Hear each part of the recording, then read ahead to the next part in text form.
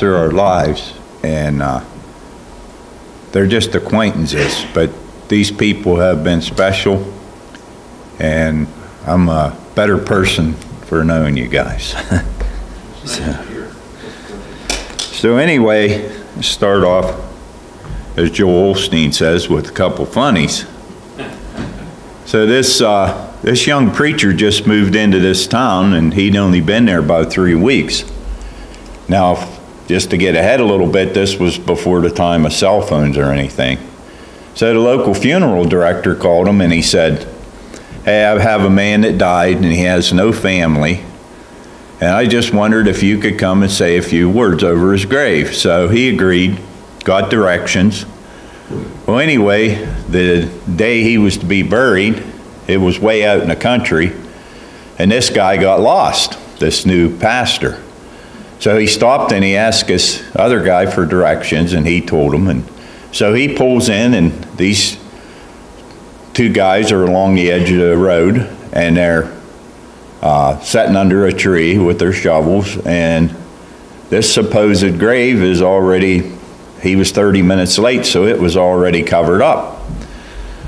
So he got out and he went up, and he preached a little message for about 15 minutes, and he blessed this guy. And he looked over and he said, "Have a nice," these guys were eating lunch, "Have a nice day, fellas," and he left. And then one guy looked at the other guy and he said, "You know, I've been putting septic tanks in for 30 years, and this is the first time I ever seen one prayed over and blessed." And then this guy lived with his mother, so she comes in on a Sunday morning, it's getting late, and she says, "Hey, it's time to get up and go to church." And he said, "I don't want to go." "Well, what's your reasons for not wanting to go?" And he said, "Well, I got 2 reasons. Number 1, I don't like those people. Number 2, they don't like me." And she said, "Well, I'll give you 2 reasons. One reason, you're 54 years old, and the second reason, you're the pastor." And then I saw a cartoon on Facebook the other day, and this really describes my wife, because she tells me how to drive all the time. But anyway, it showed this couple sitting at a stoplight, and the caption read, "This is a new safety device for driving." He has his seat belt on, the belt down across here. Her seat belt is across her mouth. So anyway, it's just a joke, honey. So anyway,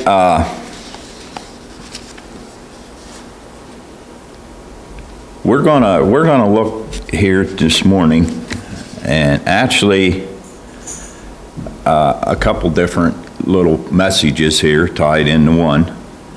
And if you can remember back when Saul was chasing David, David went to the priest, the Nob, and they actually gave him the sacred bread and Goliath's sword, and they took care of him. So then Saul, in retribution, he murdered the priest. And anyway, later the people of that town, they put to death Saul's 70 sons, and they beheaded all of them. But anyway, when Saul and Jonathan were killed, it says here, Abner, of course, he was Saul's main guy. He put Ishbosheth, son of Saul, in as king. And anyway, when Ishbosheth heard that Abner had died in Hebron, he lost courage, and all Israel became alarmed. Now Saul's son had 2 men who were leaders. I'm in actually 2 Samuel chapter 4 here. It says one named Benaiah and Rechab, and they were sons of Rimeon the Berahite from the tribe of Benjamin. But anyway, these two guys went and they went to Ishbosheth's house, and they went in and they murdered him in his own bed. And they cut his head off, and it says here, they came to David and they said, "Here is the head of Ishbosheth, son of Saul, your enemy, who tried to kill you. This day the Lord has avenged my lord the king against Saul and his offspring." And David answered Rechab and his brother Benah, the sons of Rimeon the Berahite, "As surely as the Lord lives, who has delivered me from every trouble, when someone told me Saul is dead, and they thought he was bringing good news, I seized him and put him to death in Ziklag. This was reward I gave him for his news. How much more when wicked men have killed an innocent man in his own house, and in his own bed should I demand the blood from your hand to rid the earth of you." So David gave the order to his men, and they killed them. They cut off their hands and their feet, and they hung their bodies in the pool of Hebron. But they took the head of Ishbosheth and buried it in Abner's tomb at Hebron. Now, when they found out this Ishbosheth became alarmed, Jonathan had a son. Jonathan, the son of Saul, had a son who was lame in both feet. And when he was 5 years old and they heard the news about Saul and Jonathan that came from Jezreel, the nurse picked up this Mephibosheth, and she fled and she dropped him, and he became crippled in both feet. But anyway, now we're going to go back to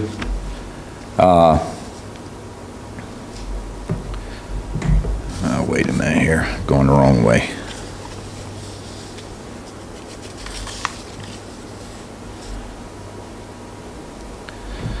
We're going to go into 2 Samuel chapter 9 here now. Now, when David finally took over as king, David asked, "Is there anyone still left in the house of Saul whom I can show kindness?" Now, there was a servant in Saul's house named Ziba. Now, I'm in 2 Samuel chapter 9 here. They summoned him to appear before David, and the king said to him, "Are you Ziba? At your service," he replied. The king asked, "Is there one still alive in the house of Saul whom I can show kindness?" Ziba answered the king, "There is still a son of Jonathan. He is lame in both feet." "Where is he?" the king asked. Ziba answered, "He is in the house of Machir, son of Ammiel, in Lodabar." Now, David and Jonathan were very close. They were best friends. And it said their love was even that greater than a woman to a man. They were so close. And even though Jonathan was actually in line to be king, he knew God wanted David to be king. And he actually protected him from his father Saul, tried to kill him many, many times. So they made a pact that they would always be there for each other. So when David finds out that this young man, Mephibosheth, is in Lodabar, and just remember one thing, this Mephibosheth was actually in line to be, he could actually claim to be king, because he was the only survivor out of Saul's family, and Saul was king. So by heritage, it came down, you know, he could actually claim the kingship.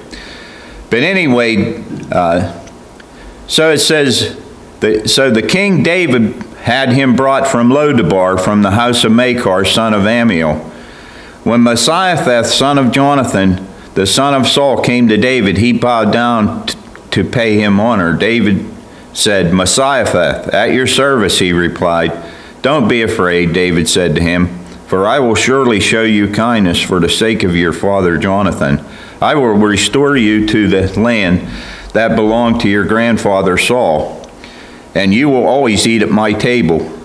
Mephibosheth bowed down and said, "What is your servant that you should notice a dead dog like me?"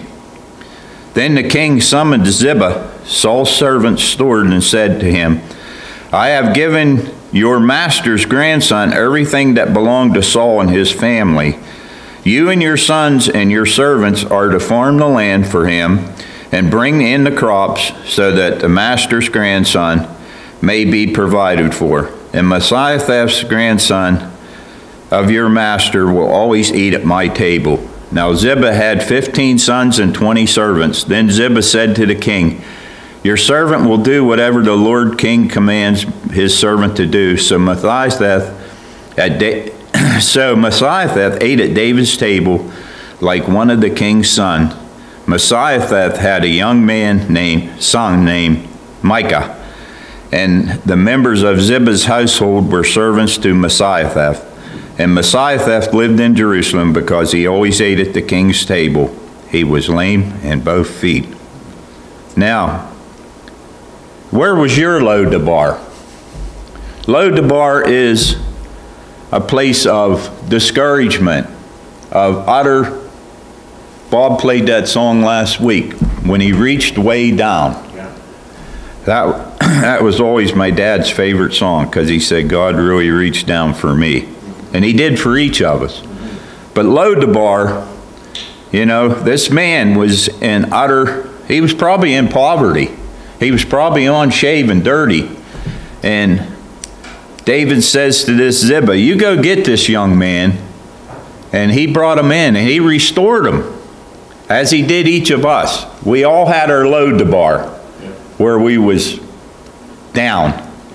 We were low. We thought we were useless. He says, what do you want of a dead dog like me?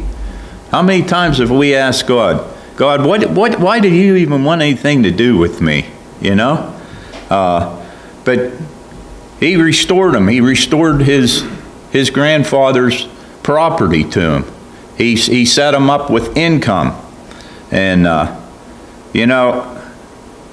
know, I ran from God for a lot of years, and I was almost killed twice in 6 months. And anyway, I went through about 3 careers.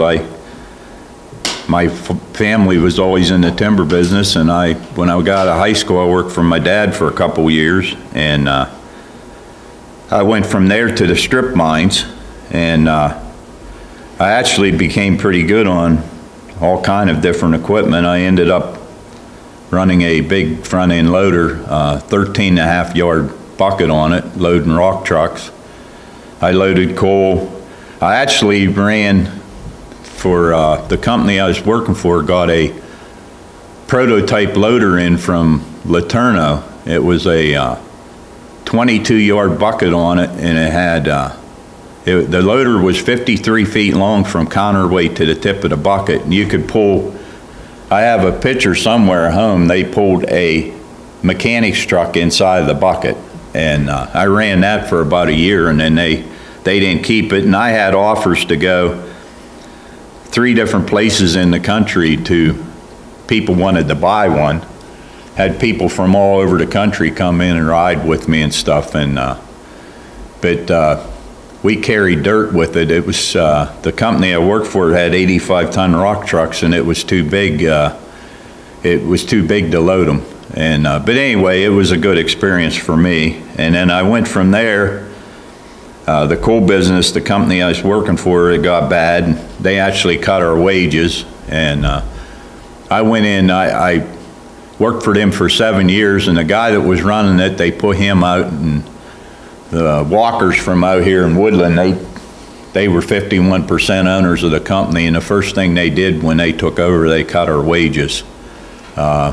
They cut my hourly wage $1.50 an hour. So I decided to go in business for myself. Me and my buddy, we cut timber, and we had a job back in here behind the explosive place down here, and I came out with a load of logs. We had we had bought a skidder, a timberjack skidder. We had a log loader, 110 Prentice log loader mounted on a power unit we towed around, and we had a F600 Ford truck. It was a single axle, but we could haul on posted roads because we was under the 10-ton weight limit. So it worked out pretty good for us. We'd haul about 1,000 feet of logs. So I came down with a load of logs, and they were just putting the truck runoff in. I got right there and I went to hit my brakes and they went clear to the floor. So I had no brakes coming off of that mountain, and this intersection wasn't like it is now. It used to go around, there was an island in the middle, road turned to the right. I came around there, I don't know how fast I was going. I had no brakes. I hit the island and it flipped me. I don't know how many times I flipped. And all I had chance to get out of my mouth was, "Oh God." And I remember ending up with my belly on the floor of the cab, and it was starting to burn. And I crawled out the window, and after I looked at it later, it was, I don't, to this day, there must have been an angel there holding that cab up. And the only thing I got out of it is I got hit in the back of the head with the fire extinguisher and had 6 stitches, and it even singed the back of my hair. And I was walking away from the Lord at the time. And after I went to the emergency room and they checked me all out, I got home. I didn't even have my shirt on. They cut my shirt off. And we had just paid everything off that we owned. And we were going to go bigger and better. We was going to get a credit line from a bank and go bigger. And God said to me, "You know, I've been waiting for you for a long time." And he said, "I'm not going to give you any more chances." So that was my load to bar. Lost everything, just.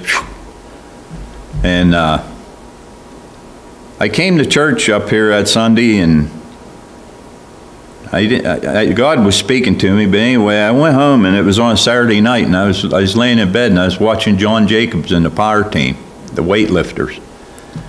And John Jacobs was on there, and he gave a invitation, and I accepted God right there in my bed.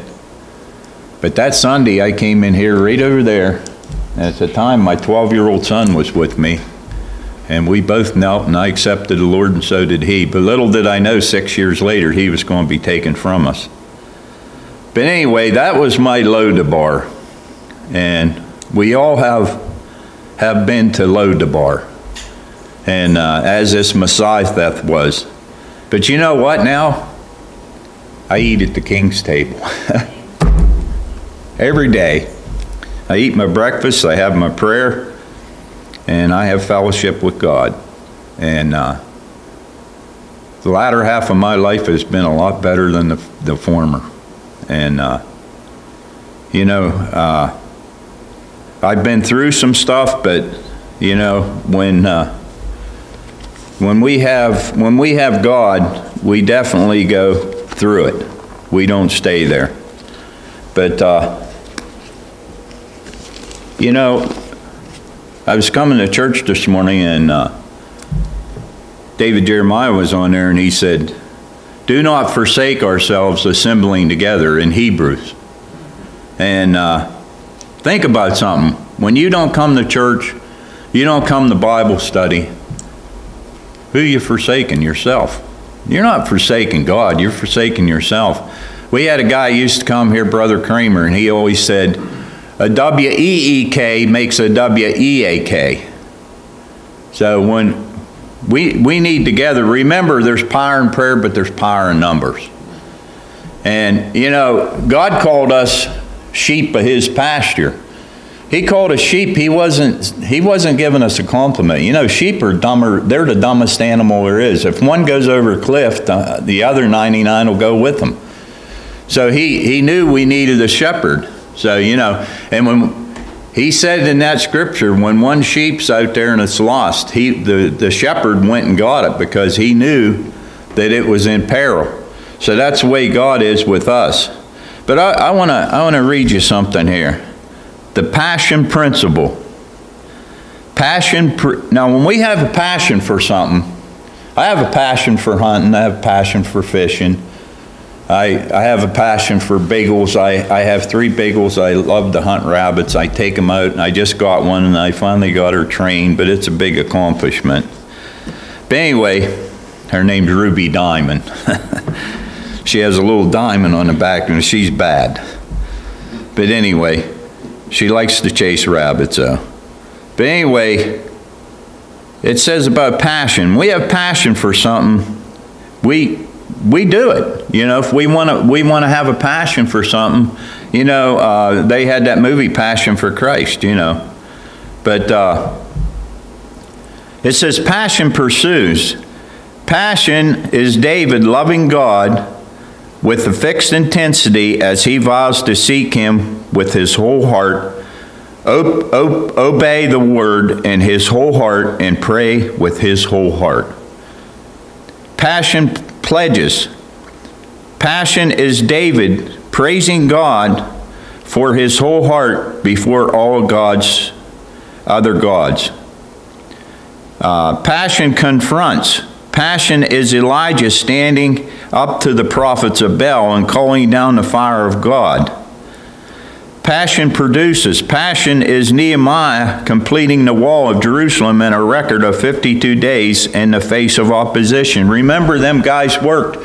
They had a sword on their side and a tool in their hand because they was afraid they were going to be attacked. And passion persists. Passion is Jeremiah refusing to retire from ministry in spite of discouragement because of the fire in his bones would not let him quit. Passion prays. Passion is Daniel praying in spite of the threats against his life because of the prayer was heartfelt in his life. Remember, they threw Daniel in the lion's den for praying. Passion moves. Passion is Peter jumping out of the boat to walk with Jesus on the water in spite of impossibility of it. Passion motivates. Passion is Paul turning the zeal of his past into the fire for the cause of Christ. You know, Paul was zealous to persecute the Christians, but when God got a hold of him and blinded him and changed him, he didn't change the passion. He just, well, he still had passion, but he changed the passion. He changed the passion from murdering Christians to saving the Gentiles. So, you know, passion is important in our life. And anyway, we're gonna look at something else, being it's Pastor's Appreciation Sunday. I always bring this up, and it's a good thing to bring up on Pastor's Appreciation Sunday because we need to stand behind our pastor and his wife. And I'm going to put a little different twist on it here today, though. It says, and I'm in Exodus chapter 17. It says, and I'm going to start with verse 8. It says, the Amalekites came and attacked the Israelites at Rephidim. Moses said to Joshua, choose some of our men and go out and fight the Amalekites. Tomorrow I will stand on top of the hill with the staff of God in my hands. So here's the problem. They had just come out of Egypt, and they really didn't have a lot of people trained for battle. So Moses said to Joshua, choose some of our men, go pick some of the best men, go out and fight these Amalekites. Now, these Amalekites, they were going to attack Israel. They didn't do anything. They went around them. They tried to avoid. Now, it says history repeats itself. What's happening right now over there? We got Hamas, we got Hezbollah, we got the Houthis, and we got Iran. Unprovoked, last October 7th, they came in and they murdered 1,200 Jewish people. Murdered them. They had a girl the other day on the 700 Club there. She was 26 years old. Her and her boyfriend was at this music thing. They were trying to flee in their car, and it showed these Hamas, hundreds of them, with AK-47s peppering these cars. They shot into their car. Their car careened off the road, flipped over. Her boyfriend, they had just got married. They shot him in the head. She reached over and tried to talk to him, and half his head was blown off.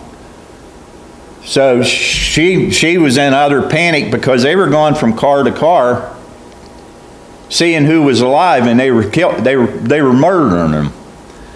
So she took some of the blood off her boyfriend and spread it on herself and pretended she was dead. And when they came up to the car, they walked by her. But unprovoked, just history repeats itself. Here we are again.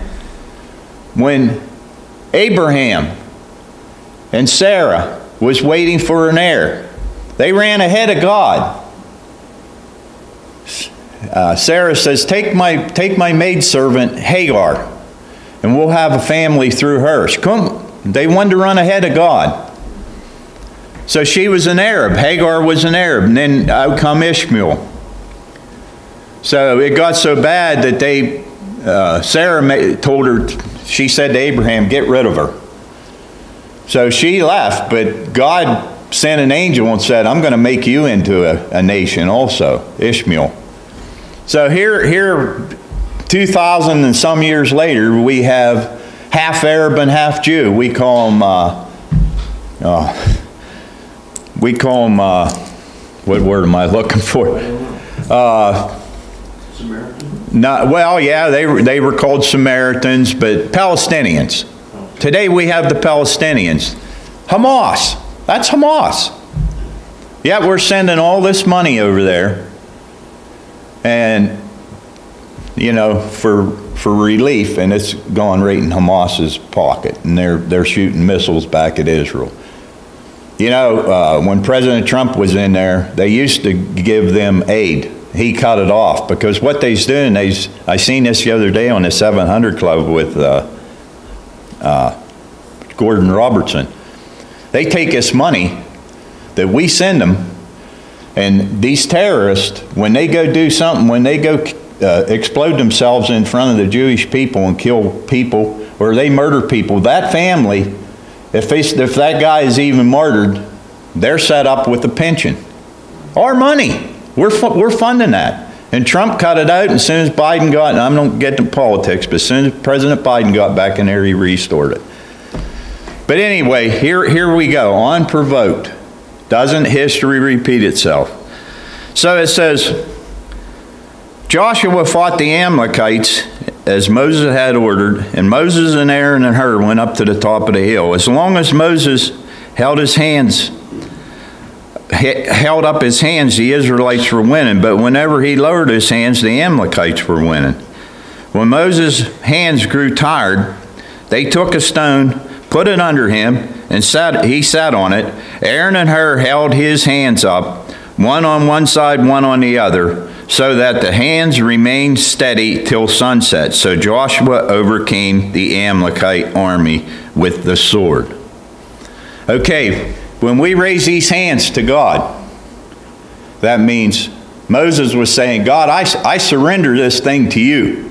I surrender. You know, I had a world history teacher in school, and he said, the Germans, he landed in Europe, and he went through D-Day and the whole thing right through. But he said when they hated the Germans so bad, he said when they'd come out and surrender with their hands up, they'd march them off to the side and shoot them. That's what they did to our men, which that probably isn't right. But Moses, they're holding Moses' hands up, and as long as they're up, they're winning. But when we hold our hands up to God, one hand is no doubt, one hand is no fear. That He is the King of Kings and the Lord of Lords, and that He's gonna, we gotta extend our antennas up. You know, they're lightning rods. We extend them up, and anyway, you know, when you hold your hands up, you get tired. You know, down the boot camp, they used to PT the inmates, and the women guards would have trouble. By the time these guys, they were there 6 months, by the time they went through, we had 3 phases, gold phase, red phase, and then when they got in gold phase, they were used to PT so much that they would take sometimes 2 or 3 guards to smoke one inmate because they were in such good shape, you know. But these female inmates, they had trouble disciplining these inmates because, you know, they used PT. So what they did, they'd get these big inmates and they'd do arm circles. 1, 2, 3, 1, 1, 2, 3, 2. And they weren't very big, and they could do this for an hour at a time, and it would just kill them guys. So, you know, anyway, they were holding Moses' hands up, and they defeated, you know, it says the Lord said to Moses, write this on a scroll as something to be remembered, and make sure that Joshua hears it, because I will completely blot the name of Amalek from under heaven. Moses built an altar and called, the Lord is my banner. So these are our banners. Jehovah Nissi, the Lord is our banner. Terrible is an army with banners. When the Israelites went out to fight, the musicians and stuff went first. And they put so much fear in the enemy that most of them fled before the army even fought. So terrible is an army with banners. Jehovah Nissi, he is our banner. And anyway, he said because my hands were lifted up against the throne of the Lord will be at war against the Amalekites from generation to generation. I'm going to tell you this morning, Hamas, Hezbollah, and Iran will not prevail against Israel. God gave Abraham that ground as the Abrahamic covenant. Abraham, Isaac, and Jacob. He gave that ground to them, and there will not be a 2-state solution. I'm telling you, God's going to destroy Hamas and Hezbollah just like he did the Amalekites. And if the truth be known, they're probably descendants of the Amalekites somewhere down through. But anyway, let's go back here to, wait till I find it here. Deuteronomy chapter 25. The last verse, 19. It says, when the Lord your God gives you rest from all your enemies, this is when they went into the promised land, from all your enemies around you in the land he is giving you to possess as an inheritance, you shall blot out the name of Amalek from under heaven. Do not forget. So I'm telling you right now, history repeats itself. They will not be victorious over Israel. Israel will prevail in this thing. And they're God's chosen people.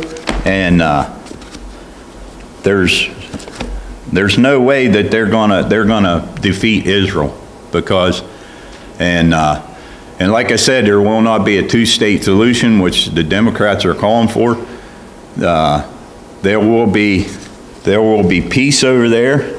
You know, I've been watching David Jeremiah, and he's been preaching on the golden age, about the 1,000-year millennial reign, and how God's gonna, you know, right there, God's gonna come out of heaven, and he's gonna destroy the armies of the earth, and he's gonna set up his millennial reign.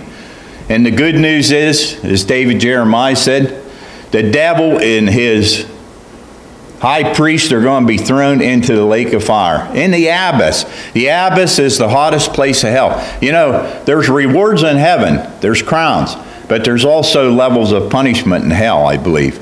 And the abyss is the lowest and the hottest, and that's where the devil's going to be bound. And he's the devil and the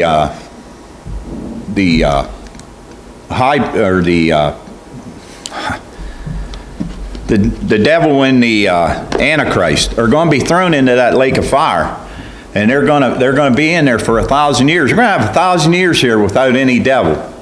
And he says the lion will lay down with the lamb. The little kid will play in the nest of the cobras, and he's going to roll with an iron scepter, and that's the only time there's going to be peace on earth. You know, they said in Isaiah there, peace on earth, goodwill to men. That's what the angel said when Christ was born. Behold, peace on earth, goodwill to men. And he's going to come back and he's going to set up his 1,000-year millennial reign here. And you know, the tribulation, there's going to be ecological disasters on this earth like you've never seen. But God said the New Jerusalem's coming down and he's going to restore this earth and he's going to restore its beauty. And we're going to rule and reign with them, you know. And I've already named my horse that I'm coming back on, Lightning. And so, you know, it shows us coming with God. Right there. Elizabeth Lindbergh painted that mural before she died. The armies of heaven are going to come out in the valley of Medigo, Armageddon, and they're going to destroy the armies of the earth. And God's going to set up, he's going to step on the Mount of Olives, and he's going to set up his millennial kingdom. And we're going to rule and reign with them. So that's the good news. And you know, our pastor, let's stand behind him. Let's be there to lift them up and encourage them. And you know, nothing can encourage a pastor more than you being here. Amen. And you coming up to him. If you really want to give him a heart attack, come up and say, hey, pastor, is there anything I can do here? And his heart will take a flipper. But anyway, and pray for him each day. I pray for him every day, you know. Like I said, you know, you're only as good as the people behind you. And we have good people here. We don't have many. We have a remnant, but we have good people. And let's try to propel this church forward and get behind this ministry, and let's fill up some of these empty seats. I called a person that was coming, was supposed to be here today, and they didn't show up. But anyway, I called them and invited them. And anyway, they didn't come. But anyway, they were invited. And so let's, like I said, let's tell the good news, and I mean, for the few people we have here, it's really a miracle what we're doing here, you know. I mean, we're getting ready to put more heat in here, many splits, and anyway, we're going forward. You know, if you, it says a rolling stone catches no moss, and a pond without an overflow becomes stagnant. And if we're full of living water and we keep that, we become stagnant and stale. We need to let that overflow out. You know, if you have a pond and there's no outflow, there's an inflow and there's no outflow, it'll get stagnant, full of algae, and it's not good for anything. So anyway, I want Pastor and Carol to come up here. We're going to gather around them and pray, and we're going to bless them.